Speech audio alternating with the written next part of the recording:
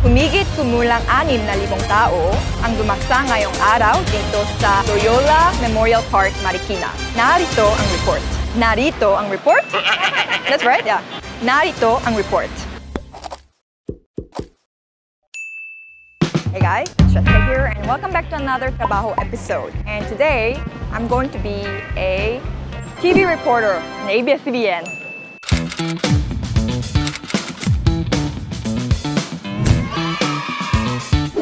Honestly, in the list of my dreams when I was a child, TV reporter or news anchor is always there because I just love, But then I just stopped after realizing that there's like this whole process and you should have a really good diction, like the voice, and I just realized I don't have that, so yeah. Well, I guess the only thing is it's the language because it's gonna be in Filipino. I have to ask questions in Filipino. I have to report in Filipino, right?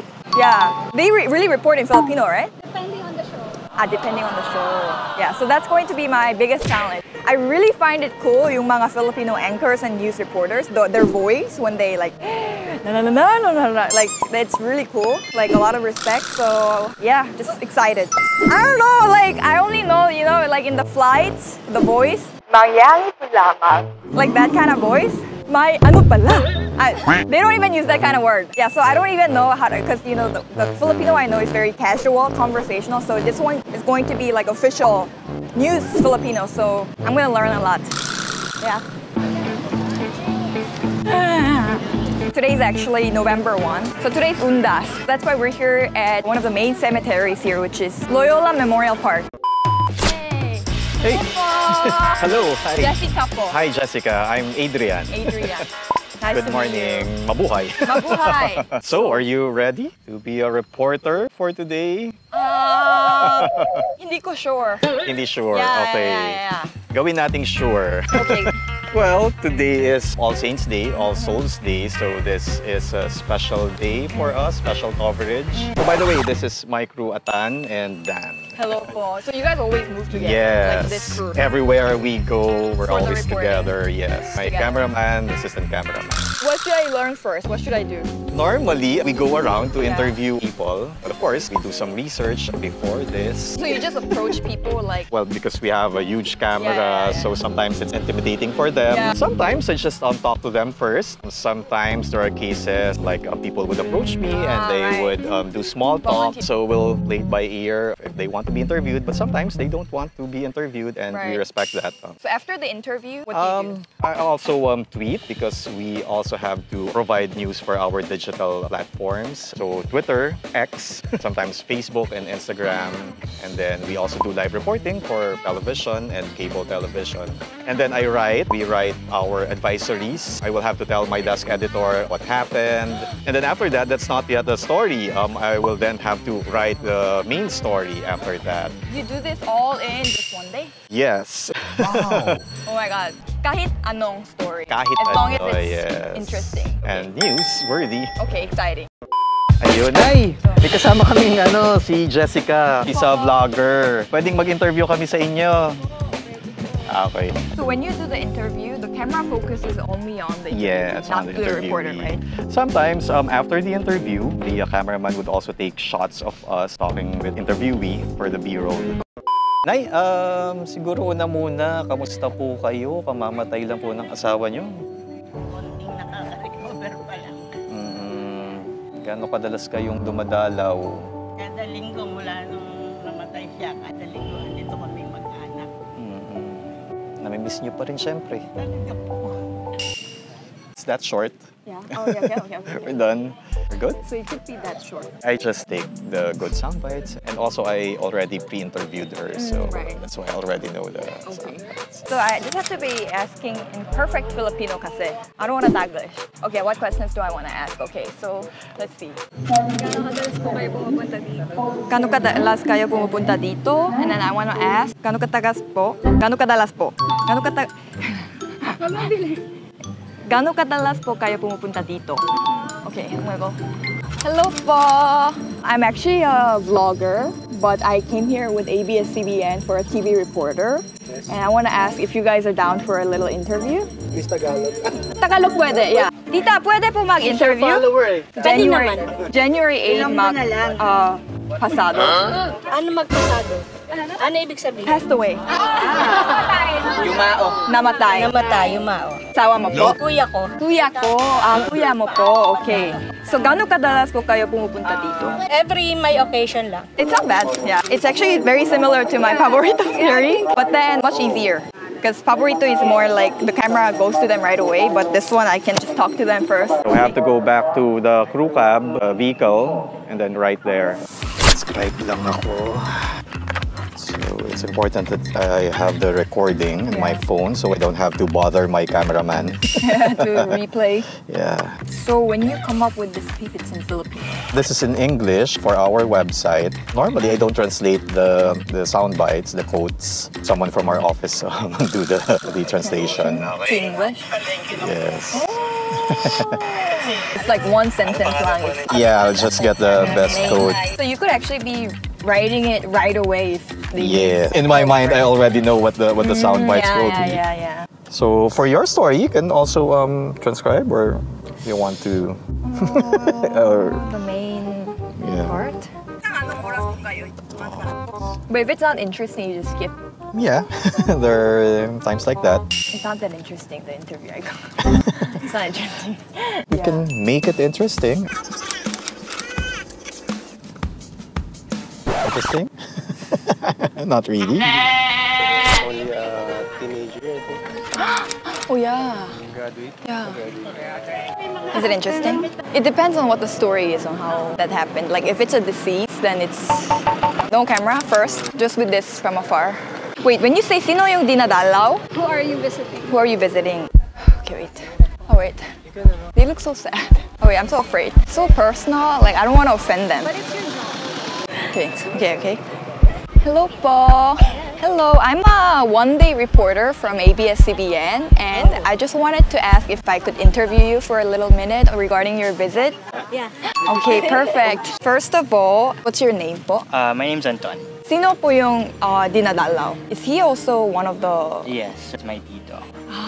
How old was he when he... 33. 33. Oh, okay. May I just know, ano po yung ikinamatay niya? Cancer. Okay, I'm so sorry about that. Okay. So this is really challenging. Interesting story, interesting. But I also feel like those whose family member or friend just passed away recently will also not really want to interview, right? Ano po yung pinaka-mahirap ng situation dito? Trouble or something hard to manage? Wala naman so far. Wala naman. Saka wala din naman tayong ina-expect na ano. Wala pang history na nagkaroon tayo na. Wala? Peaceful naman yung pagdiriwang natin dito lang. Very peaceful lang. As we know, Marikina is a So yung mga... peaceful city. This is our product right now here in Loyola, Marikina. Holy Trinity Ossuary. There's still a spot pa within here because you said it's sold out. Yes.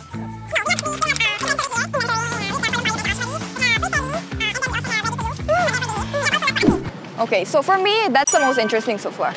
The prices and because I don't know. But I don't think anyone knows. Don't you think it's worth the story? So how long have you been doing this? Since 2000? 2000? Yes, year 2000. So even before I was born, you were doing this. Yeah. What made you decide?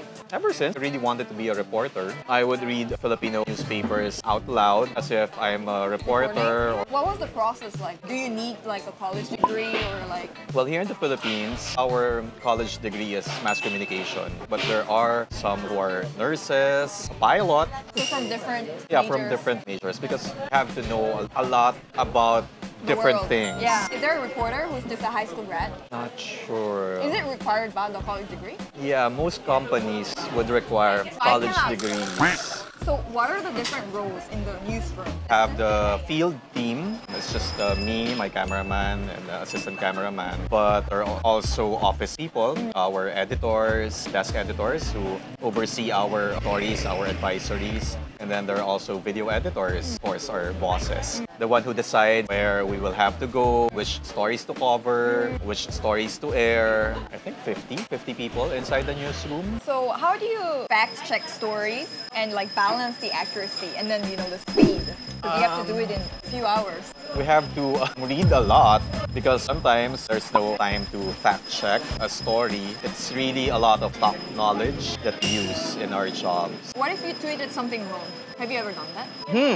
Sometimes there are grammatical mistakes. Thankfully, I haven't tweeted something that's wrong. What happens if you do that? Of course, we have to say sorry if there's a grave mistake committed. You delete the tweet and then you say sorry afterwards. That's what I've seen. If you're gonna report something political, like you're scared. Sometimes it can be dangerous because we're covering politicians. Yeah. And politicians have enemies. And sometimes if you're covering a politician and if there's a shootout, you might not be spared. It's really a risk. What was like the most unforgettable story that you covered? Well, top of my head, the recent elections we covered because it was really tough. Disasters, earthquake. We were in Ilocos Sur after the magnitude, I think it was 5.8. It was an aftershock, and while running out of the building, we took shots and interviewed people. Oh my God. We had to stay because we have to report the aftershocks. Right. So when do you rest? Whenever we can. For example, during this coverage, if there's a 30-minute break, you take a nap. We sleep inside our vehicle. But on weekends, I have a radio program, studio anchoring. So you don't really rest? Yeah. Property agency which sells lots and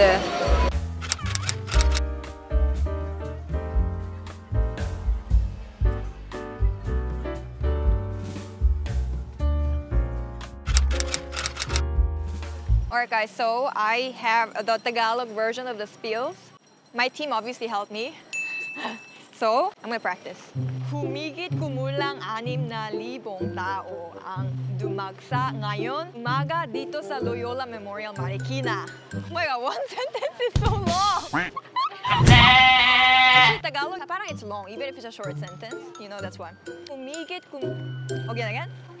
Humigit kumulang 6,000 or libong.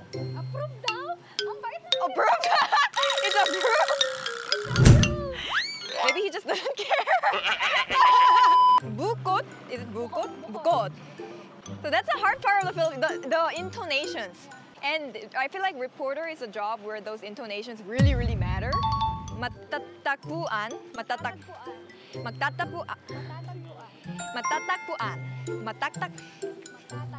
Matatagpuan ay nasa 60,000 piso na. Is the intonation okay? At saka Munang. Anong pangalan niya? Anong pangalan niya? Munang, okay. You know, Filipino is really hard, I really have to say. Like, it's really hard. Mike Enriquez at former Marikina Mayor Bayani for... Yeah, pure Tagalog, yeah. It's because of intramurals. Right, the plaza you see right over here in front of you is the Plaza de Roma, but its old name used to be Plaza Mayor. So guys, it's the reporting time. He's gonna report. And again, I'm not allowed. So I'm just gonna watch because I still have to do my spiels. They're doing it at even rain or shine. Tambay! Standing 9,700 ang mga individual ngayon na nasa loob ng Loyola Memorial Park dito sa Marikina City. Yan ay ayon sa Marikina City Police. Kahit umuulan ngayon, ay patuloy pa rin ang pagdating ng mga tao dito. At dito nga, sa aming gilid lang dito ay nandito pa rin yung mga tindahan ng mga bulaklak. Yung presyo ng kanilang mga bulaklak, yan ay nag-range mula 100 hanggang mga 800 pesos. Mahigpit pa rin pinagbabawal sa mga pumapasok sa loob ng sementeryo yung pagdadala ng posporo. Pati mga alagang aso ay bawal na bawal. At yan muna ang huling pangyayari mula dito sa Loyola Memorial Park sa Marikina City. Ito yan ay yung ABS-CBN. Okay? Perfect! So good! So good. So that's the 20 years of experience. It doesn't come from 1 day or 2 days. It comes from experience talaga. One go. Wow. In the rain. You're amazing! Ready? Anytime. Humigit tumulang 6,000 tao ang dumaksa ngayong araw dito sa Loyola Memorial Park. Narito ang report. Was it weird? No! Narito na lang. Narito. Narito. Narito ang report. Yeah, but it's good. Yeah. It's okay? One more? Humigit kumulang 6,000 tao ang dumaksa. One last. Marikina, Loyola Marikina Park. Sa Loyola Memorial Park, Marikina. Narito ang report. Good take. Ay. Sa ngayon, nasa 200 libo na ang bilang na... Oh my God! And former Marikina Mayor ang nasa 200. It's so hard! Sa 200. Daang. One last. Ilan sa mga... Oh my God, this is so hard! I cannot never be a Filipino TV reporter. It was kind of like my dream. I think panic attack is coming right now. Ilan sa mga ito ang mga... It's like a rap! Jessica Lee, patron ng Pinas. Filipino! Humigit kumulang 6,000 tao ang dumaksa ngayong araw dito sa Loyola Memorial Park, Marikina. Narito ang report. Bukod sa mga taong dumadalaw sa kanilang mga mahal sa buhay, matatagpuan din dito ang mga property agents tulad ni Carol Luna, isa sa sales directors ng Memorial Park. Ayon sa kanya, ang dating 10,000 presyo ng lote noong 2013 ay nasa 60,000 piso na. Sa ngayon, nasa 200,000 na. Ang bilang nakahimlay dito. Ilan sa mga ito ang mga kilalang personalidad tulad nila Francis M., Mike Enriquez at former Marikina Mayor Bayani Fernandez. Jessica Lee, patron ng Filipino. Just like my latest trabaho tour guide, this is also a kind of job that really relies on the personal ability, the ability of the individual. I don't have any experience, again, that's why it was too hard for me. Hard, but it was really fun. I really appreciated the whole experience. I really think that news reporter, that kind of job is something that has to be even highlighted more than, let's say, YouTubers. You know, you have this responsibility of really releasing the right news, right? No fake news. Of course, I have that already as a content creator, but I can imagine how much more strict that is in old media world. And then also, they really need to know a lot of things. They have to do script writing, they have to do research, they have to actually report verbally in front of camera, they have to edit, like so many jobs. It's really a job that has to be respected a lot and looked up to a lot, I feel like, because the responsibility is real. So obviously, the first thing has to be language. Like today, I really felt that my Filipino sucked so much. I know you guys tell me my Filipino improved over time, but I really felt today, because today I really needed to use like formal language. Even when I was interviewing people, I really noticed myself like just not knowing how to speak in proper Tagalog. So I was a bit mad at myself for that. It kind of really motivated me a lot. And also for the actual spiel, even if it didn't really air, obviously. It's just a lot of pressure because, you know, it's hard to stand in front of camera and talk like this, you know? And then if it's a news ba, I just had so much pressure. I kind of had a panic attack, almost. Like my mind was empty all of a sudden, like, oh my God. Yeah, and also the pressure, if the content you prepared is also bad, it could be bad, right? Then that means you have to make extra effort to make your story interesting, your report interesting. So that's another extra effort that you have to show, which is, again, really tiring. Yeah. I love the job. It's really kind of me kind of job, the whole process, because I'm interested in different stories, obviously. So if I spoke full fluent Tagalog, I really think I would even really go for this job. Yeah. But it's too tiring though. Like you have to just always outside walking. Yeah, no vacation, no regular resting days. That's also hard. I feel like this is a kind of job that also gets fueled by like your passion to this job, like more than the money and whatever. It's really, you have so much passion, that's why you can keep doing it. Like our senior reporter, very hard, yeah. And I was also really starstruck a lot, you know, to witness the whole process. Like the angle that they were showing of like the other interviewees, I'm like, oh, that's ABS-CBN News. It's just fun to be on the spot and witnessing how it's actually done. It's just very interesting episode for me. I learned a lot. And yeah, guys, in next trabaho, I'm going to be back with an actual job that I could actually do maybe, because it's also raining today, so that's another hardship added into this job. Yeah. I hope you guys enjoyed today's trabaho episode, and I'll see you guys in the next one. Bye. You look like a waiting reporter. Sir, excuse me, sir. Sir, excuse me. What are your thoughts on...